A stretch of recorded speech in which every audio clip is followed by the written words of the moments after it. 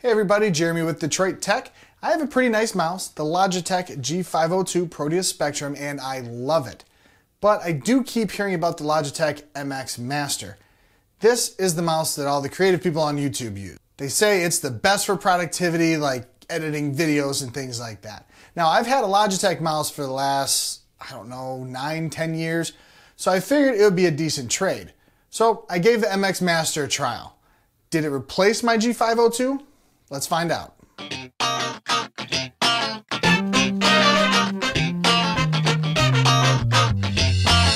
Let's take a quick look at the incumbent first. The G502 Proteus Spectrum is generally geared towards gamers.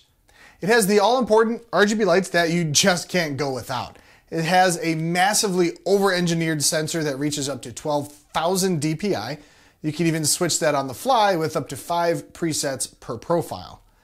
The scroll wheel has an awesome button below it to switch it from infinity scrolling to that clicky scrolling, and I play with it way too much. There are weights you can put in the bottom of the mouse to customize it, and these hide behind a magnetic door to make the weight switching quicker so you can get to the next game.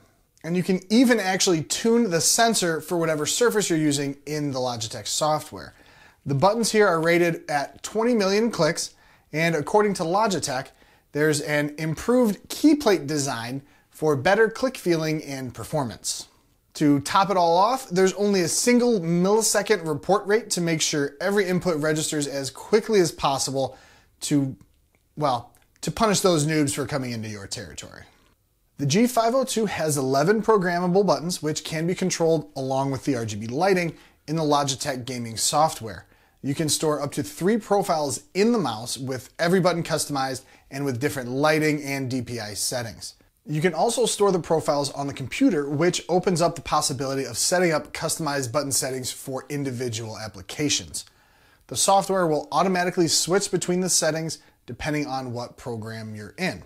I found this to be a little bit buggy. It seemed to get confused at times when I would have 2 of those programs open.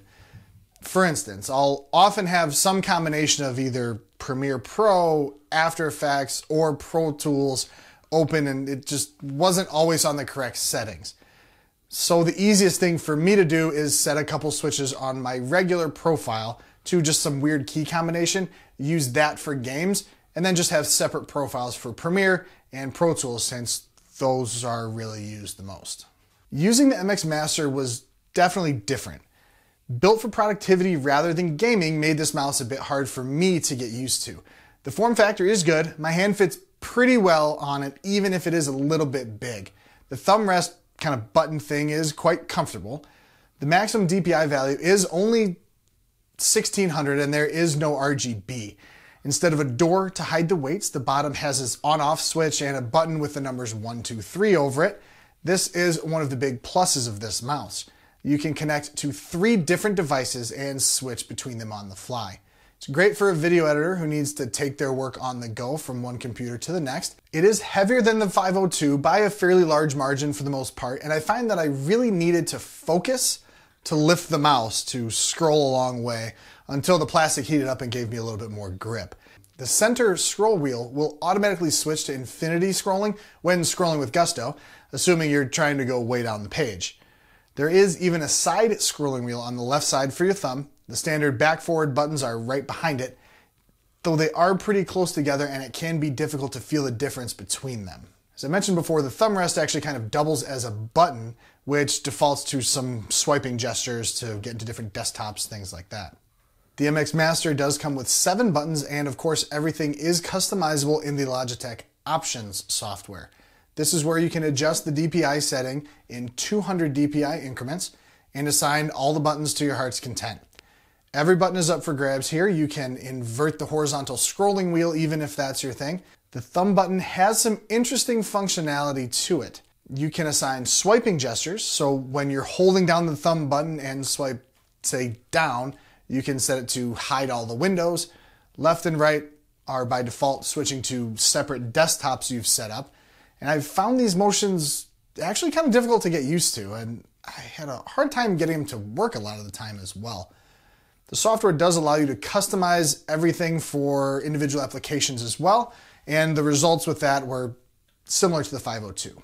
So, conclusion time. There really is a lot to each of these mice. I could spend an entire video on each individual one. But to the original question, can the MX Master replace my G502? For me, no. But it comes down to your use case. Are you spending any time doing first-person shooter games? 502. Has less latency and the weight is customizable for those snap no-scope headshots that piss everybody off. Are you moving around to multiple computers all the time? MX Master is perfect for that. When you're on the computer, is your focus primarily productivity or content creation? MX Master is perfect. Small hands? 502. Just use a desktop? 502. Do you really just use one application at a time and need different button sets for every single application? Well, either really would work for that. Do you need RGB? 502. But here's the thing. Both mice are phenomenal. The MX Master has some great features the 502 doesn't have, but is it enough for me to replace the gaming-centric 502? No. So thanks for watching, everybody. If you liked the video, hit that thumbs up button and subscribe. If you hated it, hit the thumbs down. Either way, let us know which mouse you would pick, or rather, heck, even what mouse you would like us to take a look at in the future, and we'll see you in the next video.